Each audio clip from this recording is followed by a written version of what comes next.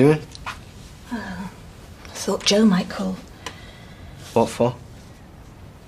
To let us know he's all right. Mum, he's pretending he's pegged it. He's hardly going to ring, is he, and risk me answering it? Give me the phone! You keep your voice down, Nick might hear. Well, you're the one who dragged me into this mess, Mum. You're the one who married that basket case. If we have to cover for this mad plan I'm of not his... covering for him.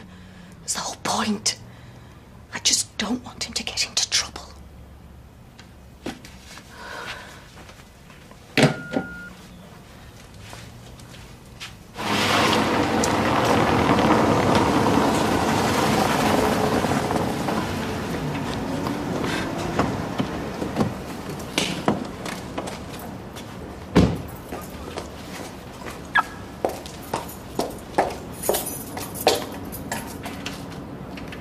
If you start acting all weird and...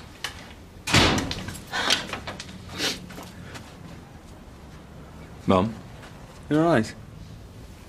Yeah, of course. I'll put the kettle on it. Blimey, you're keen. Yeah, like to keep fit, that's all. We're going to try it. Suppose you're going to want to hog the shower now, eh? That's all right, I'll wait my turn. I'm a guest, after all. No, it's all right. You can go first. Yeah, kind of stink. She is. Who's that woman I saw opening the factory? Dark hair, posh car, dead fit. Oh, Carla. Yeah, Carla, she owns the place. Mum, you're going to have to start acting more normal. If Joe goes through with this mad scheme of his, you don't want people thinking you were any part of it, do you? No, of course not. Well then, you just stick to the story. Yet as far as we know, he's just gone off on this job of his, and that's the end of it.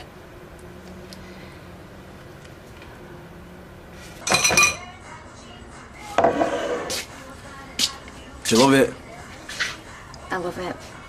Really love it? I said I love it. But really love it? Okay, Dave. I love my engagement ring. Okay. But do you really love it? I'll tell you what, I'm going to miss this place. Done a mint job, I reckon. I have to get a wiggle on. We won't find another fixer-upper like this one. Don't want to rush into buying somewhere we're not sure about, though, do we? Yeah, we'll still need somewhere to live. Wonder if we could ask me mum, see if we can move back in there for a bit. Save us a packet. Think she'd mind? Can only ask. My dad's voicemail again. Look, how about we celebrate tonight, eh, babe? A spontaneous engagement party, what do you reckon? Well, we can't do it without my dad. Let's wait till he gets back. Of course, yeah. Actually, with my birthday being on Thursday, maybe we should do it then. Make a big proper night of it. Whatever you want, Mrs. Grimshaw. My God, that sounds minging. Yeah, I'm in agony. It's an airbed. How bad can it be? Back's locked. Muscles are aching. Barely able to describe symptoms. Well, you never were a tea and sympathy type, were you? Hey, tea I can do. I'm sorry of such a cow last night. I know you only acted with the best of intentions. You see, that does seem a bit mad now, doesn't it? They're only here for a week. I'm sure we'll cope. Right, ready to face the aunties? Right, so listen. The plan is quick good morning, you sleep well, yada yada yada, and I'm out the door and off to work, right? I'll get the kids ready for holiday club so they're not late, and you jump in shower. Wouldn't mind somebody scrub my back. Back safe, Dad? Yep. Shame, hope you could have fallen in. You know, lying to Nick's hard enough. When people start asking where Joe is, I'm not sure I'll be able to keep it up. Well, you're going to have to, aren't you? Oh, hi, love. Ma'am, how was the holiday? Yeah, lovely. Not much in the way of weather, I imagine. No. Well, it was nice of you to turn up. That was my fault. Well, go and make yourself useful. Pop the kettle on. Go on. Right, I'll see you later then. See you later. Did Joe manage to get you on that boat? A couple of times, yeah. Oh, you're a braver woman than me. Listen, now, why don't I treat you both to lunch and then you can tell me all about it? Well, actually, Joe's not here. What? got off at some work while we were up in Cumbria, so he went straight on. So he's not come back with you? Well, it didn't seem much point. They wanted him to start work ASAP. Well, how'd you get the boat back? David got the train up. That's why he wasn't in work on Friday. Drove me and the boat back. Well, you could have phoned. I didn't know where he was. Yeah, sorry, ma'am. My fault. Look, I can't stop. Monday morning. Chaos at the surgery. All right, love. Look, see you later, right? Oh. I'm made up for you both, I really am. Nice ring, J-boy. Sizing everything. Or you. Top quality, that. Well, I love it, so. Yeah, but do you really love it, eh? You make a smashing couple. Oh, and gorgeous kids you're going to have and all. Oh, hold your horses. We've only just got engaged. Oh, so you're not pregnant? No! Classy. It says here that these days, 46% of marriages end in divorce. I'll get back to my Sudoku. You know, I was just thinking, do you remember when you first moved in with me, how we christened that shower? With plenty of disinfectant, I hope. Oh, God! Christmas, no, listen, I'm so sorry. I just, you know, I must have just got lost, you know? It's a 3-bedroom house. Oh, no, but, you know, my left and my right, you know, they're not very good. Anyway, yeah, I'm so... See you at breakfast. You can't abort it, it's too tasteful. I thought that as well. Have you made some for us all? Last to the bread. Right, I'm going to be late for work, but we'll have a drink later, yeah? We'll get squiffy like Whitney. Well, we have to wait for my dad to come home. He's on a job. Well, we were thinking about Thursday anyway, because it's Tina's birthday then. Yeah. Great. Does that mean we only have to buy you the one present? Yeah. But make it a biggie. Well, I'm going to make like a banana and split. Congrats, amigos. Thank you. Come here. Oh, no! You love it. See you later. I'm afraid that I am fresh out of champagne, so what a brew do. Perfect. Oh, ma'am, is there any chance that we could move back into my old room for a bit? It'll only be until we find somewhere else to buy. Hang on, guys. That's where I keep my props. And John likes to go there in the afternoon for a little bit of quiet. Let me think. Hostile parrot. My son. Hostile parrot. My son. I suppose we could do a rota. Yeah, beggar the parrot. You'll have to slum it in here of an afternoon like the rest of us. Of course, you can move in and stay as long as you like. Thank you.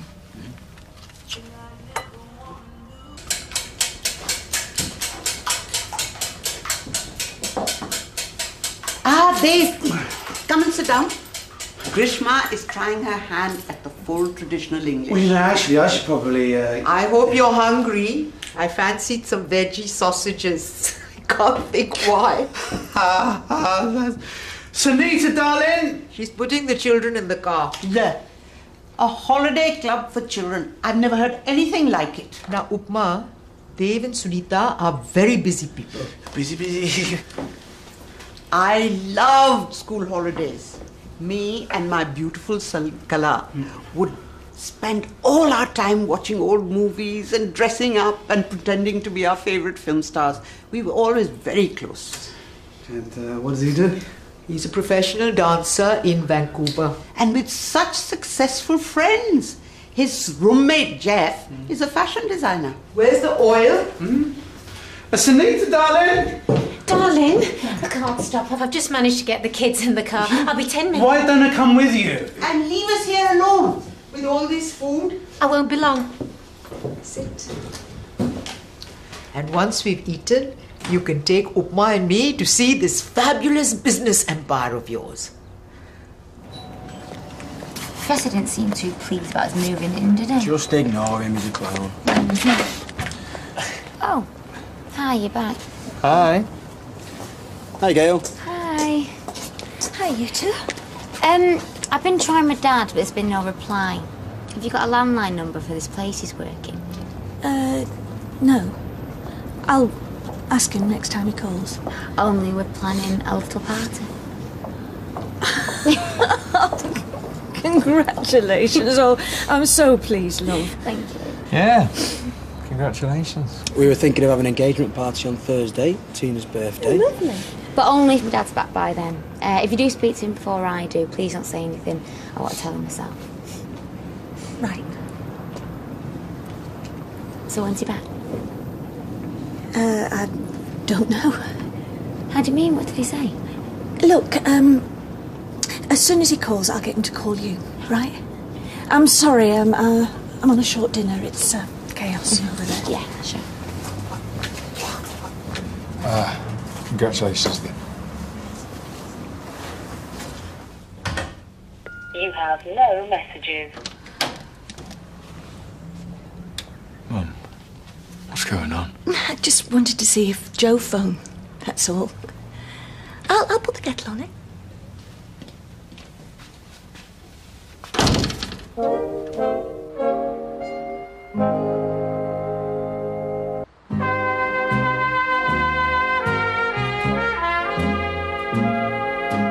Here, sweetheart. Thanks, John. I don't know why your mother never told me you were here. She's got a lot on mind by the looks of things. All this stuff about Joe not coming back from the weekend seems a bit weird to me. Please do not get me started off with that man. David reckons they had some sort of big row up there. Oh, come on. Well, I don't believe all this rubbish about him getting some miracle job up in Cumbria. I mean, what about his tools for a kick-off? He certainly never had all them with him. So you reckon, what? They had a fight and Joe's just done one? Well, it wouldn't be the first time. Eh? Oh, yes, disappeared before. Your mother found him living in his lock-up at one point. Joking? I wish I was. Nick, I'm sorry. I've never trusted the man. I mean, the rows they've had, and he can be really nasty, you know. A right Jekyll and Hyde. All moody and angry and spiteful. That's just his Jekyll side. Oh, sweetheart, look at you. Every inch the successful young businessman there. So what, you reckon that Mum's too embarrassed to say they had a row and Joe's legged it? I don't know about that, darling. But if he has legged it, I hope he keeps going. Oh. Thanks for the tea. I've got some business to sort out. I'll see you in the Rovers later. So you've not had any morning sickness? No. Cravings? Only apples. Well, I say apples, cider really. Otherwise fine. Yeah, I feel right as rain. Oh, I was sick for months. Mind, Ashley was brilliant. Could never do enough for me. Oh, why? Oh, yeah. I had these mad cravings for pork scratchings. Right. I used to make him go to the 24-hour garage to get them for me. At all hours. In his pyjamas once. Really? Right, you two. Hiya. Hiya, love. Oh. Claire's just giving me the LD on what to expect, up the duff-wise. I wasn't at my best pregnant. Sleeping, throwing up, or stuffing a vase by the sounds of it. Hey, there were some happy times too. How are you feeling? Did I get you anything? I'm feeling, a bit faint, like. You're not eating? No. I've got a real craving for one of Roy's all-day breakfast bams with brown sauce. Oh, I'll go and fetch you one. Mm. Do you want anything else? No. Maybe cornetto, strawberry. Right. Okay, fine. Anything else? Do you want out, Claire? No, I'm fine. Oh, best get her a cornetto. She'll only be after a bite of mine. Right, one breakfast balm, 2 cornettos. Strawberry. Strawberry. Right, fine. Well, you got to make them feel involved, haven't you?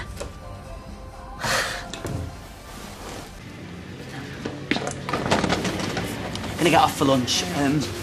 There's a bloke here to see you. He's not got an appointment. Who is it? Nick Galeplatt's son.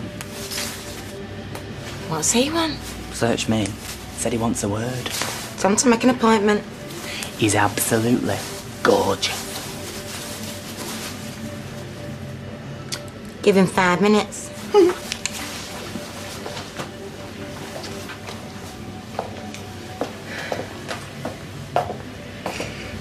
Hello. You're Galeplatt's son. Nick. Sorry, Carl O'Connor. I can see you're busy. I'll keep it brief. I used to run this place with Mike Baldwin. Learned most of what I know in here. Hardly recognise the place coming in.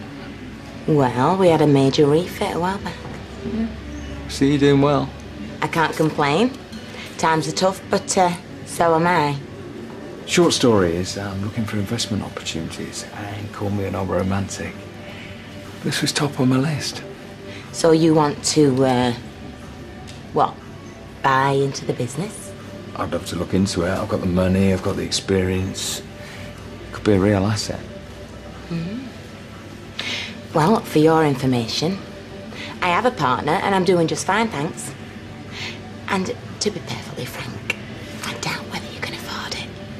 So if you'll excuse me, I have work to do. Okay. I didn't mean to offend you. It's a genuine offer. Why don't you think about it, eh? I'll be in touch.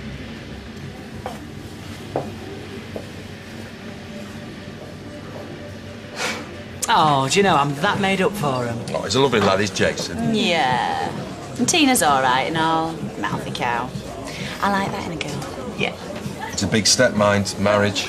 Well, that's why they invented divorce. Becky, you can't think like that. Till death us do part. That's what we say when we're getting married. Say a lot of things when we're getting married.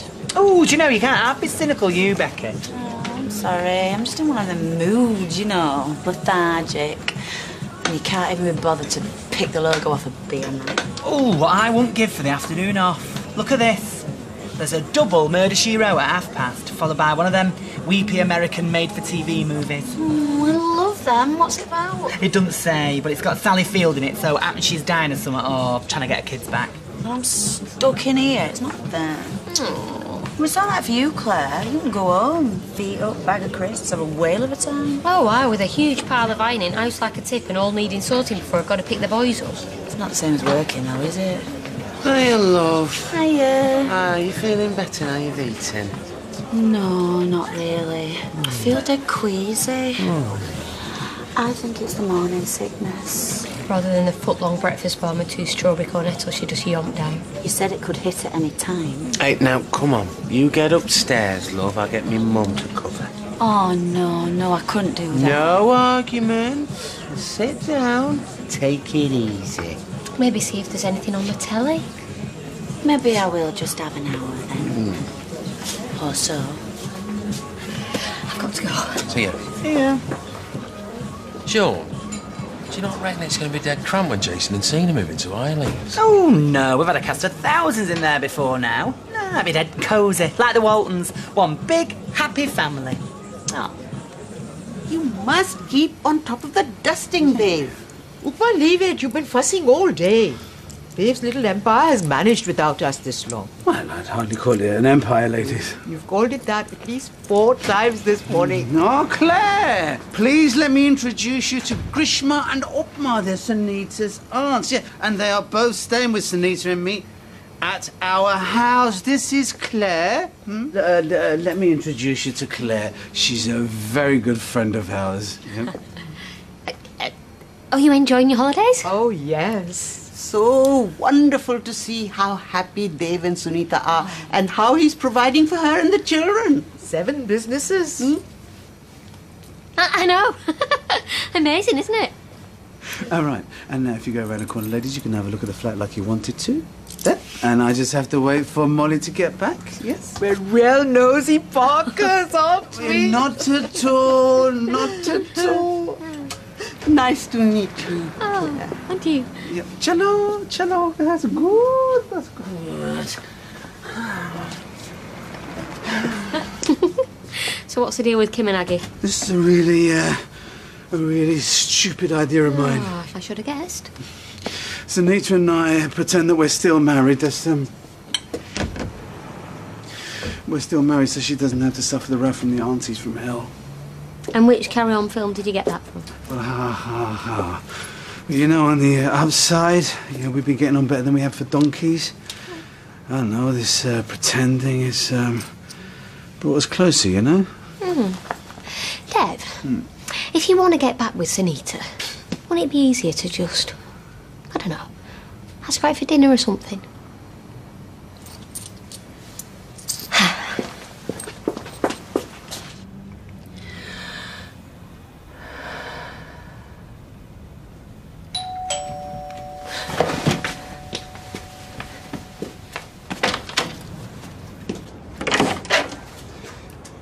Your old man in love? No, he's not. Can you give him a message for me? Oh, drop the act. I know exactly who you are. You're the thug who's been threatening my husband. Your husband owes me money. Then send a snotty letter, like a legitimate business. I am not a credit card company, love. And I do things very different when people owe me money. Like pose as a buyer for our house. Yeah, I remember that and all. Now get your foot out of my door. Or I'll call the police and I'll say whatever it takes to get you arrested.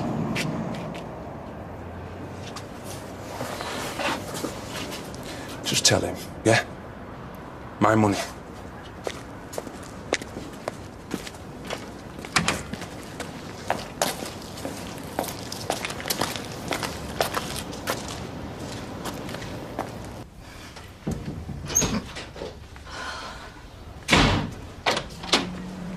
Mum.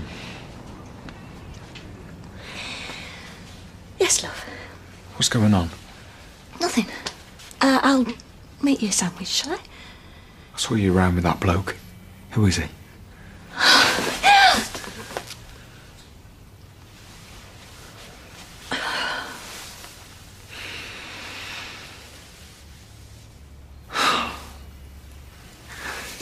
My God, Mum.